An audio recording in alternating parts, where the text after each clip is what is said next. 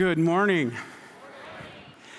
Well, I was thinking about those songs. It doesn't seem that long ago, but on the other hand, it seems like a long time ago. I love the old music. Yeah. And I know the Lord loves it too, because, we sing with the right heart. He doesn't, it's like I have a couple of grandkids who sing to the, terribly.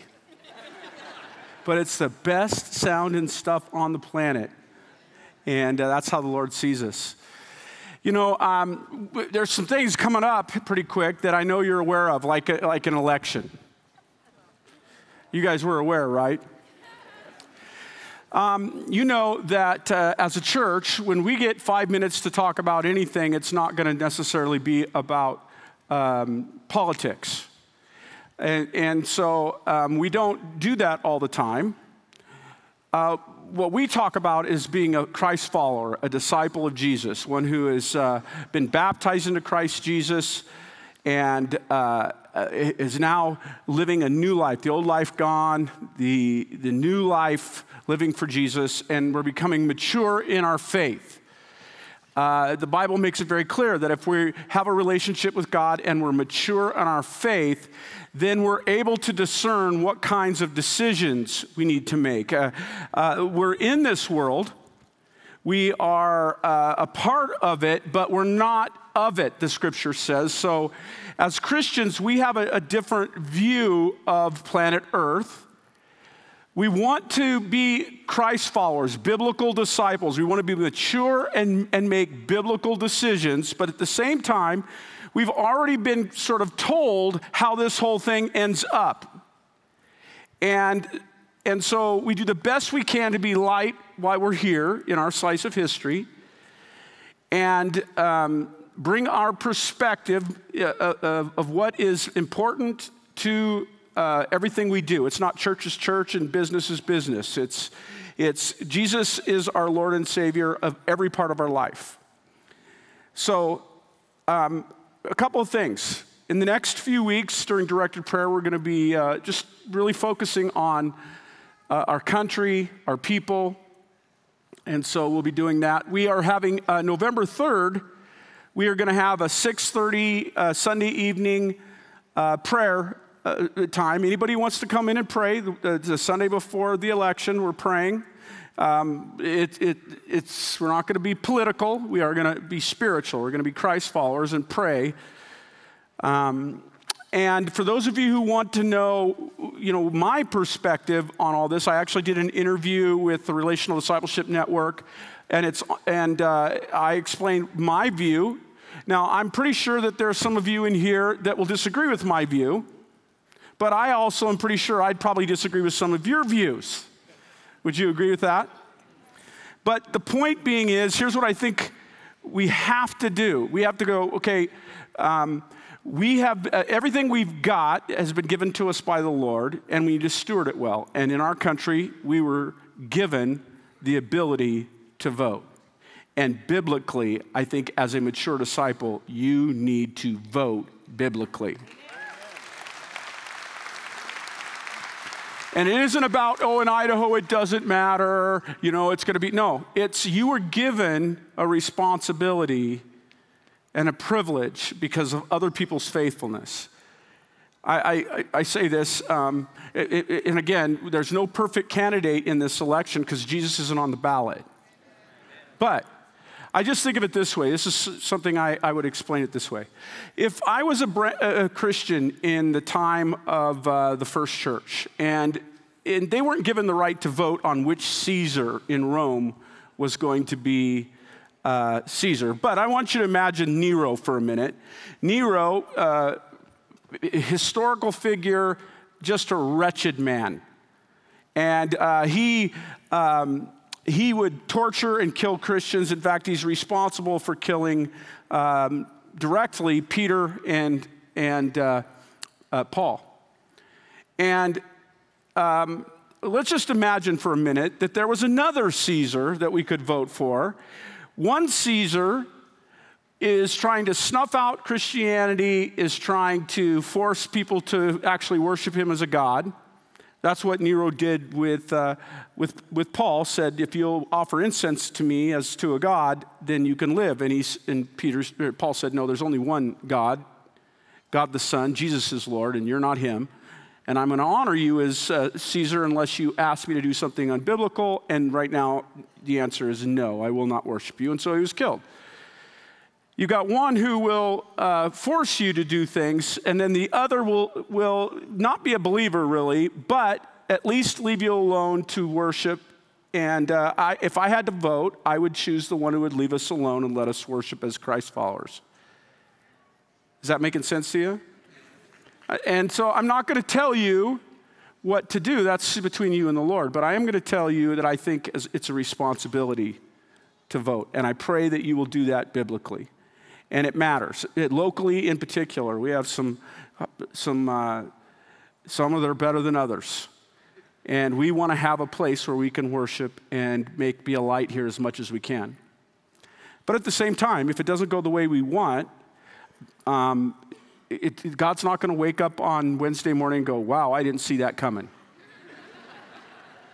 And whatever God allows, he will help us get through. And I'll just be honest with you, sometimes I hope it gets harder because when we have it easier, we tend to worship our stuff. We tend to take things easy, and it seems like hard times wakes us up. So I hope it gets as hard as it has to get so that people will come to know Jesus and take him seriously. So whatever that looks like. We're in a series right now called One. So let's dive into the Word. Let's get to the most important stuff. We're doing a series that we do in one form or another every year about who we are, what God says a church is, where we're going, what we're about. And we do this in our membership class and our leadership stuff. We remind people we were given a mission and God hasn't changed his mind. We were told to go and make disciples, baptizing and teaching. We were told to be his church. And we see the model of that in Acts 2 and all the way through where, yes, they met in the weekend services, but they did life together. They met from house to house. That's why we're structured the way we are. We like that we have a whole lot of people. That's a good thing. I think, some people are like, who are all these people? Well, they're people God's drawing, and God wants to save everybody. So which one do you want to kick out? Right? Tell not to come. No, we want to reach people, and together we have some power that we can give and do things around the world in our community. There's power there, but it's in an individual faith, relational faith, in our home groups and life together, where now we get to know each other and we do life together and we support one another, and so it's both and. The church was always supposed to be both and. And so we want people to know what we're doing, why we're doing it, where we're going. And we want to remind people because it's easy to forget. And we've been looking at biblical words from the text in Ephesians 4. And one of the problems we have as a church in America in particular is there's all these different ways people define these words. There's all these different versions of Christianity. And unless we can get aligned here and work together with a shared language and a shared direction, we can't win as a team. There isn't a business, there isn't a government, there isn't a church, there isn't a symphony, there isn't a team. If you're playing by different playbooks, if you have different languages for each word, it gets really hard to work together. And Jesus said a house divided against itself can't stand. So we're trying to say to our people, here's what the Bible says. This is what it means. This is what it meant to the first church. Therefore, this is what it means to us. And we're reminding our people because there's so many internet Google searches going on out there. There's so many different versions of stuff. But we're also saying to those of you who are new, we want you here. We want you to know what we're about. We want you to join us in this mission to represent Jesus to the world, to be ambassadors of Christ, to be disciples who make disciples. So that's what we're doing in this series. And let me just read this text to you. This is in Ephesians chapter 4. This is where we get the title of this series. It says this, as a prisoner, Paul says, as a prisoner for the Lord then, I urge you to live a life worthy of the calling you have received. Now he's saying you've been given a calling. Remember, the church in the Greek in the New Testament is ekklesia, and it means the called out ones. So we've been called out of something, but called to something. So he says, live a life worthy of the calling you have received. Then he's going to talk about the heart things and the head things. Here's the heart things that will make us one. Be completely humble and gentle. Be patient, bearing with one another in love. Make every effort to keep the unity of the Spirit through the bond of peace. Now, stop right there. Here's what he's saying. If we're going to be one, we're going to have to be humble and gentle and bear with one another. Why are we having to bear with one another? Well, because though we may be saved and declared righteous, we are oftentimes a broken lot. We have differences, personality differences, histories. We have all kinds of different things. And so a mature person in Christ, one who is able to be a part of the body, the family, to be one, is going to be a person who is humble and gentle with disagreements. They're going to bear with one another. Put up with each other's differences. How many of you have been married more than 5 years? Do you have to bear with one another's differences? Because of your love? Love isn't always a feeling. In fact, the Bible says the word in the Greek, love there is agapao.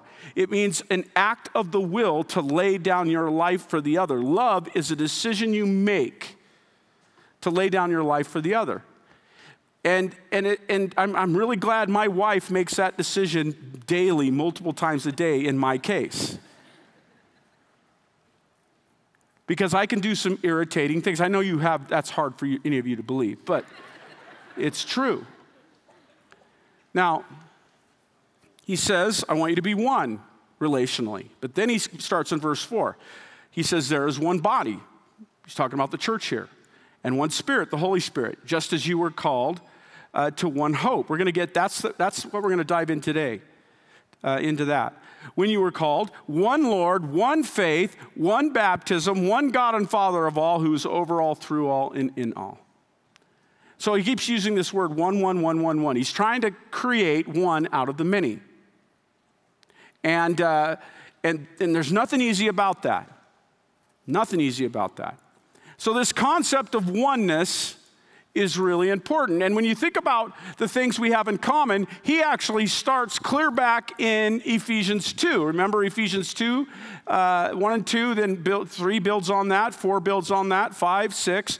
But there's some things we have in common that could possibly deter us from becoming one. Just flip back a couple of pages in your scriptures or scroll in your phone or your iPad. But look what it says in Ephesians chapter 2, verse 1. As for you, he's writing to the Ephesian church, but to all the individuals as well. As for you, you were dead in your transgressions and sins in which you used to live. Notice that's past tense.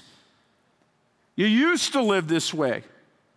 You were dead in your transgressions, which you used to live when you followed the ways of the world and of the ruler of the kingdom of the air, the spirit who is now at work in those who are disobedient. So he's saying to the Ephesians, you all started out in the same place, but lest he be proud, Paul then says this, all of us also lived among them at one time, gratifying the cravings of our flesh and following its desires and thoughts. Like the rest, we were by nature deserving of God's wrath. So he basically, he talks about being completely humble and gentle in chapter 4. Well, before you're going to be completely humble and gentle, he wants to even the playing field. And he says, all of us have sinned and fallen short of the glory of God. Pride can sneak into a church. What's that guy doing here? What's that lady here? Oh, I remember her from high school. I remember, those are Californians. I saw Californian license plates in it.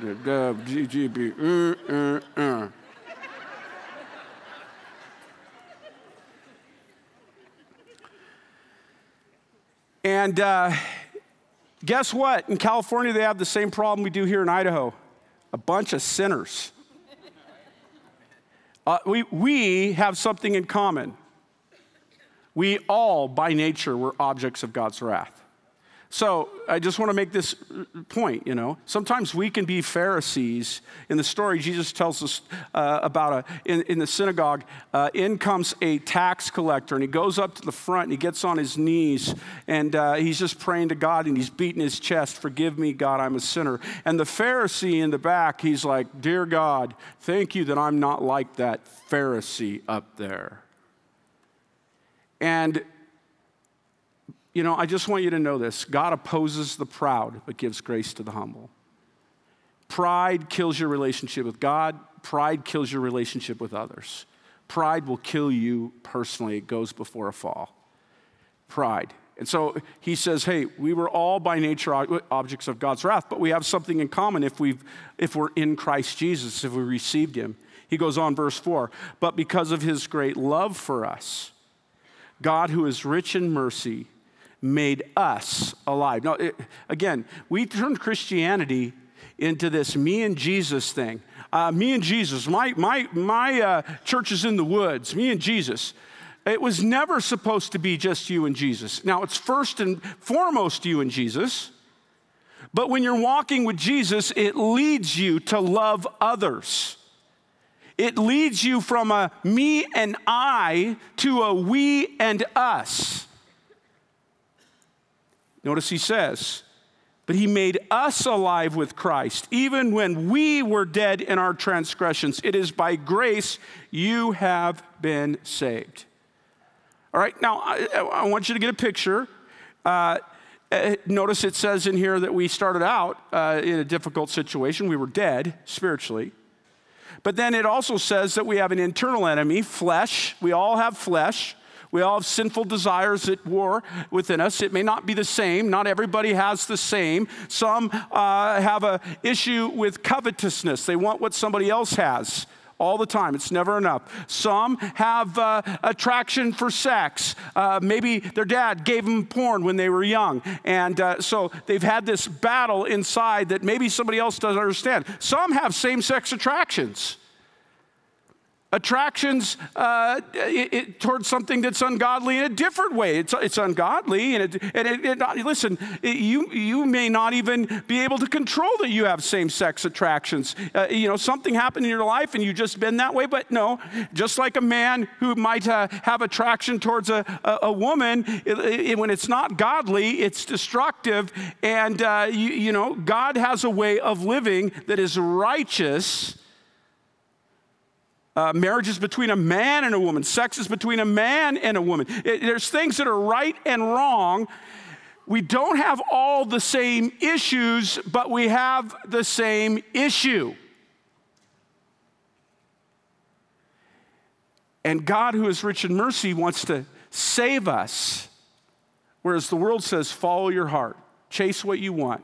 Pursue if you don't make yourself happy, then you know what? That's the most important thing. Nobody else, all the lies the enemy will tell you that will destroy your relationship with God, destroy you, and destroy your relationship with others. And so, what we see here is we have the same problem. We have the devil working, the spirit of the air here, working against us. He closes Ephesians 6 with that. We don't wrestle against flesh and blood, but against the spiritual forces in the heavenly realms.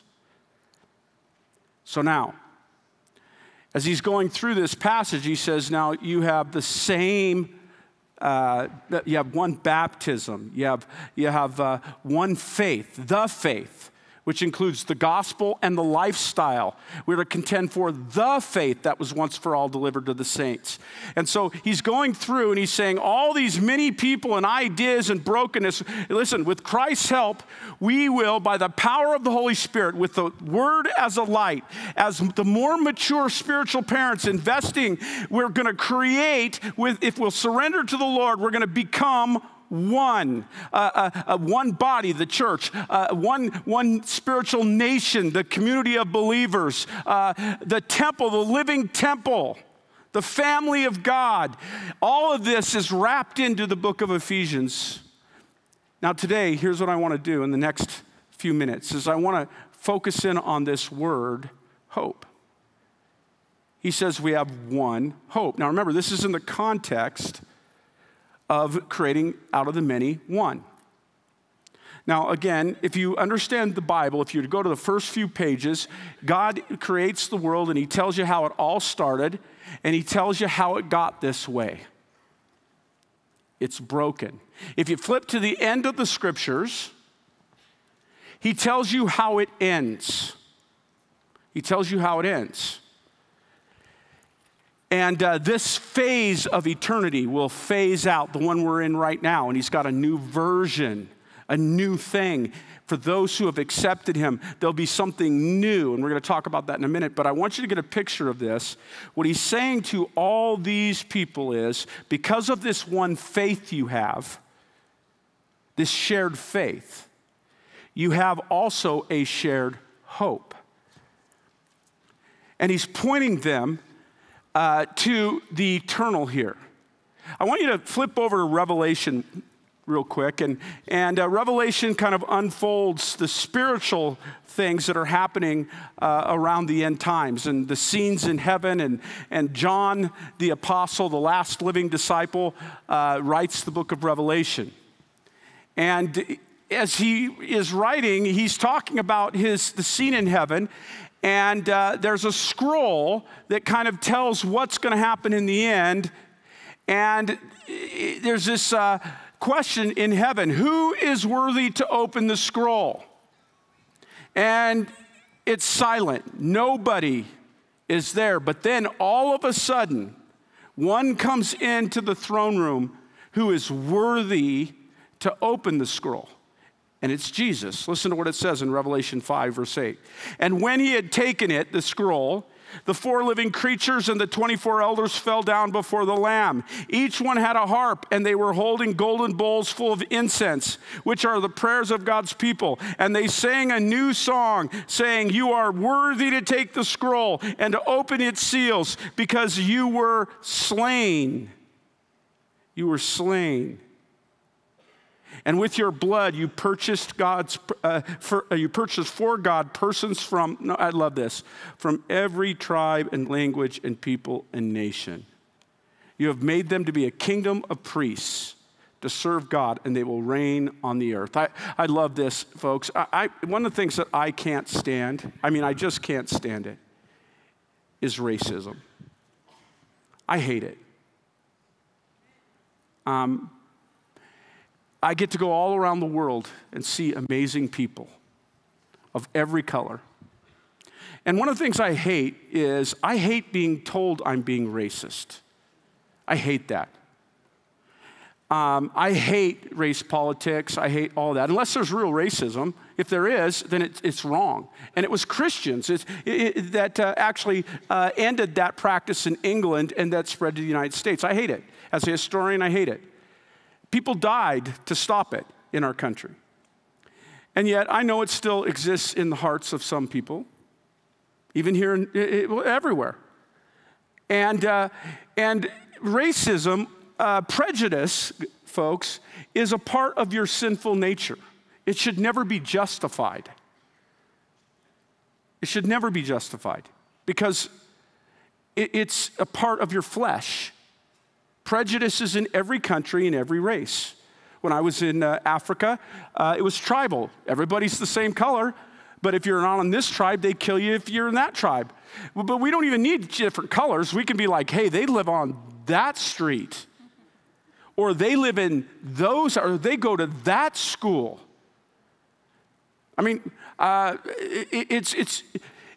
love this passage, this hope. And again, remember, Ephesians is written, he has to go into half of a chapter on the fact that Jews and Gentiles were supposed to be together in the kingdom.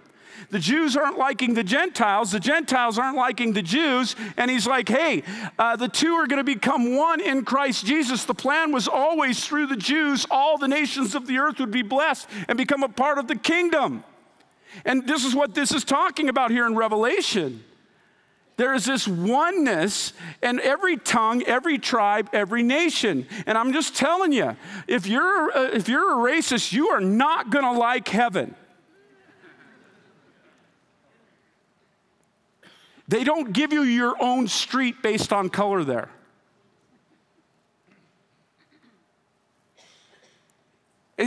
I love that.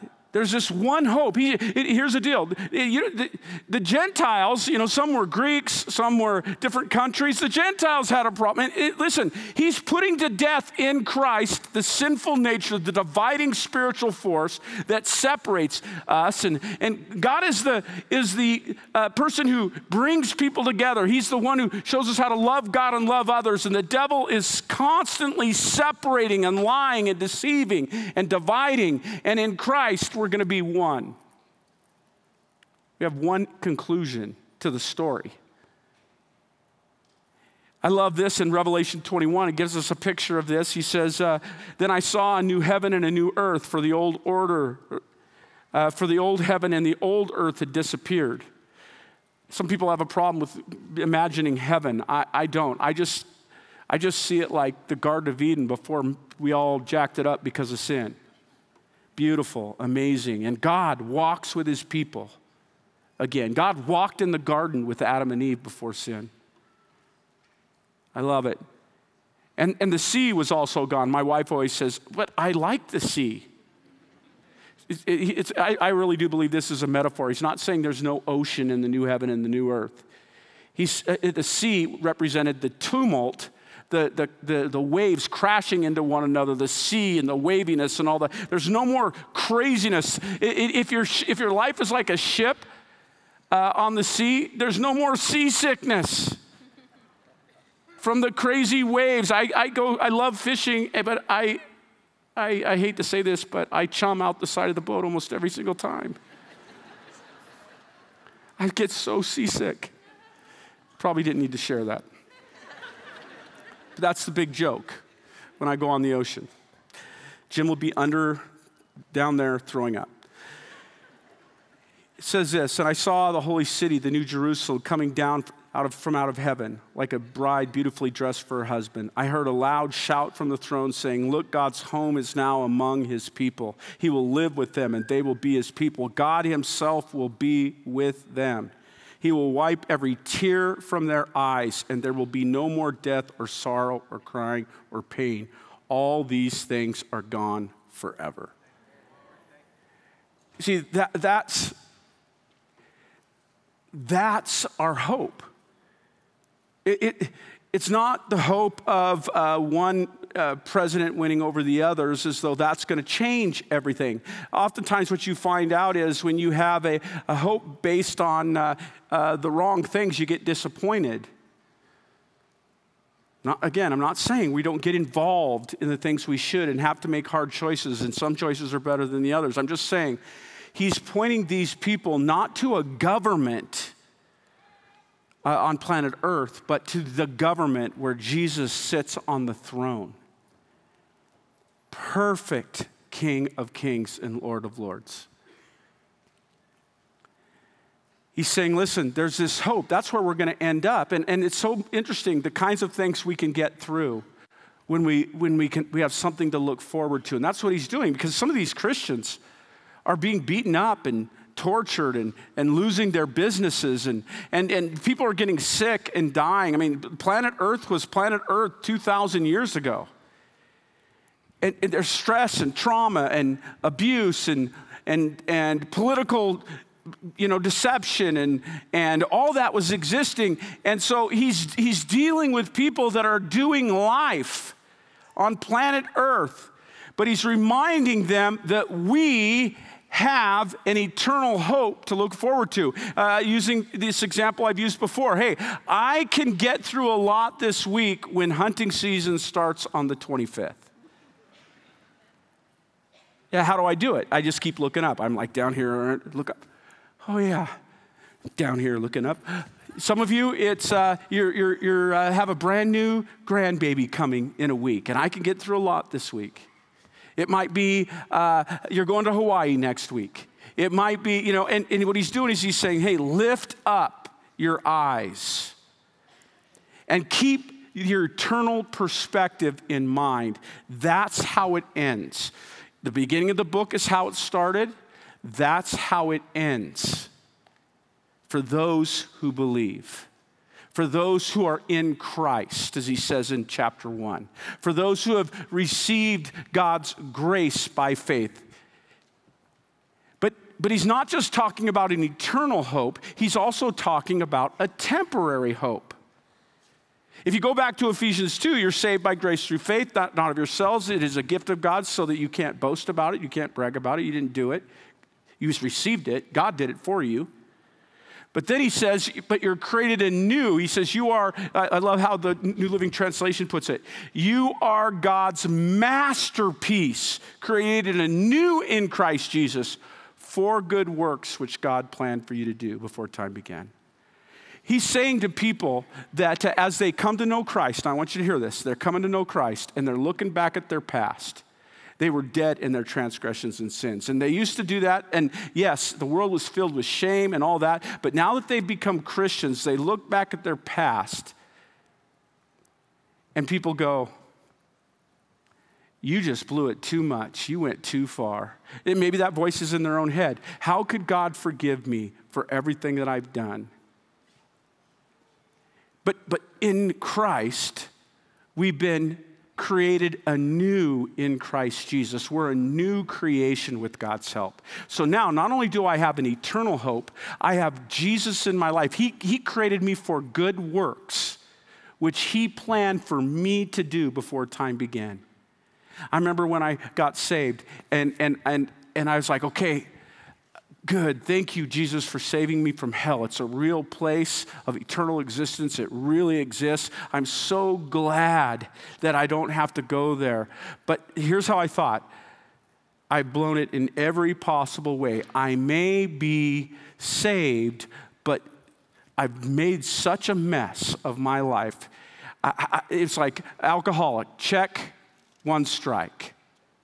You know, I had 3 strikes, every part of my life. And it's like, so I'll just, until heaven, I mean, I've blown it. I'm a mess. I can't. And the enemy loves to do that. Oh, great. Well, you know, first of all, he'll challenge whether you're saved. But then once you're saved, he'll challenge whether you have anything to contribute, anything to offer, anything that you know, because your past, it's right there. You did this and this and this. And sometimes people are back there telling you, you did this and this and this, and they won't forgive you. So it's hard to forgive yourself. And it seems like there's no hope for being a part of something significant. But God says that he's making you into a new masterpiece for good works, which he planned for you to do. You. But not just you, us, because he's writing it to individuals, but he's also writing it to the whole family of God. He says, I have good things for you to do. No, even if the world comes against you, even if it doesn't care about what goes on with you or what you're about, and they think you're silly and they think you're stupid, I am going to use you collectively and individually to do something that changes the world. You can have hope no matter what it looks like. There are seasons. There are seasons where you will go through time and struggle, and they're dark seasons, but God's word has been given to us to remind us that no matter what it looks like, whatever the government does, whatever our people do, we can have hope individually and collectively as a part of a community. God has eternal things for us to do. Now, I don't know about you, but sometimes I can get into a hole, and I can whatever struggle I'm having, I get focused on that struggle or those struggles, and I don't know if it's this way for you, but I have a hard time thinking through all the things God has done for me, and I have a really easy time focusing on what's not going right, especially the longer it goes. Anybody else in here? And the enemy just starts whispering, you can't have any hope. I mean, where is God? It's been so long. This has taken so long. And you know what? Just take matters into your own hands. God's taking his time. Do it your way. Don't trust. Don't wait upon the Lord. Where is he? Does he even exist? And as you walk through that, again, especially as it takes a while, you're going to have to decide to put on the helmet of salvation. You're going to have to decide to make a choice. Will I give in to my fear, my anger, my frustration, my hopelessness? Or will I, by faith, choose to trust God and take the next right step? Even when I'm like, what's the point? What's the point? I love this passage, and it's been important in my walk with God. I read it again this last week. He says, Psalm 139, you have searched me, Lord, and you know me. Doesn't feel like that, God. Doesn't feel like you know me. If you did, then you'd know it's a struggle. It's painful. The world seems to be going crazy. He says, you know when I sit and when I rise. You perceive my thoughts from afar. As I'm reading that, I'm thinking, what does the Lord Jesus say about that? I love what Jesus says. He says, there isn't a sparrow that falls to the ground apart from the knowledge of the Father. He knows the very numbers of hairs on your head. But that voice of hopelessness, well, then where is he? Why is it taking so long?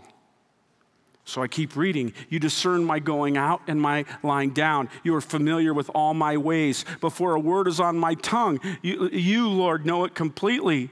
You hem me in behind and before, and you lay your hand upon me. Such knowledge is too wonderful for me, too lofty for me to attain. Where can I go from your spirit? Where can I flee from your presence? If I go up to the heavens, you are there. If I make my bed in the depths, you are there. If I rise on the wings of the dawn, if I settle on the far side of the sea, even there your hand will guide me. Your right hand will hold me fast. He goes on to say, I praise you because I am fearfully and wonderfully made. Your works are wonderful. I know that full well. My frame was not hidden from you when I was made in the secret place, when I was woven together in the depths of the earth. Your eyes saw my unformed body. All the days ordained for me were written in your book before one of them came to be. Yeah, but God, it's gone so far. I mean, there's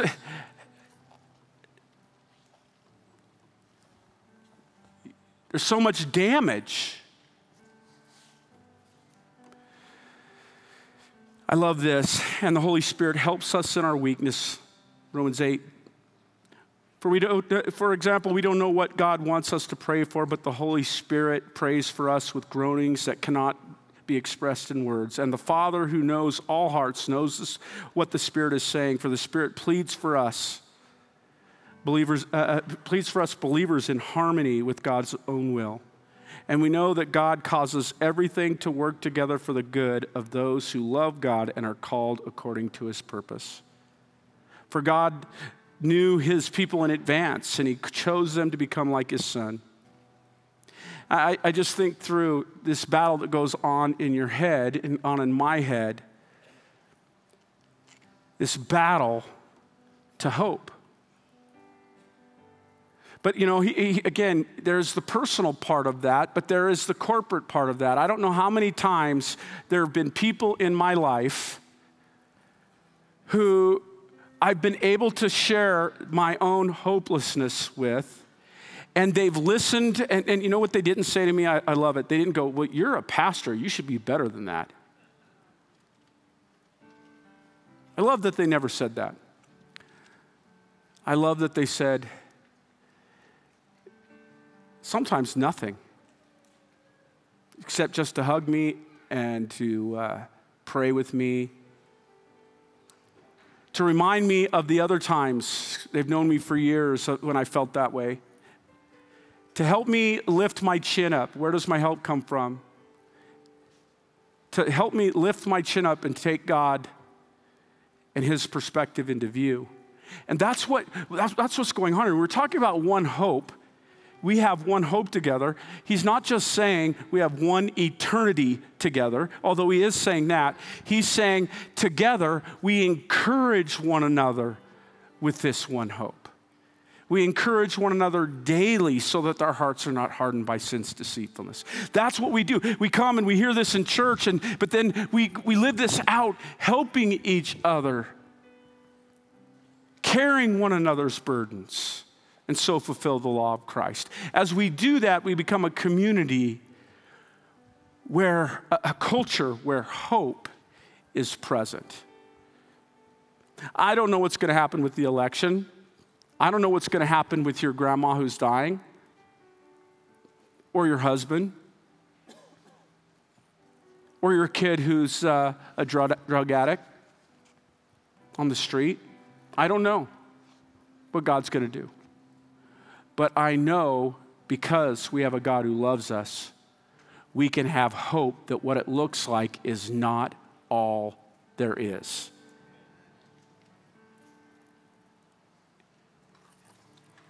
I pray that this one hope guides us to the finish, and because we encourage one another with hope, we get there together. We're going to take communion, and this reminds us, as we all take our eyes off of ourselves for a minute, and we focus on what he did for us. We all had sinned and fallen short of the glory of God, but those of us who have received Christ, he paid that price for us, and now he's working in us. And sometimes he's not as fast as we would like. But he's involved, he cares, he knows, and we can have hope. Let's pray. Lord, thank you for this day. Thank you for your word. Thank you for who you are, that you do lift our chin, that we do have hope in you, even for the things that seem hopeless. Like Jesus dead seemed hopeless to the disciples, but when he rose from the dead, you showed us that you can do anything. Thank you, Lord. Help us to trust you and have faith that hopes. In Jesus' name, amen.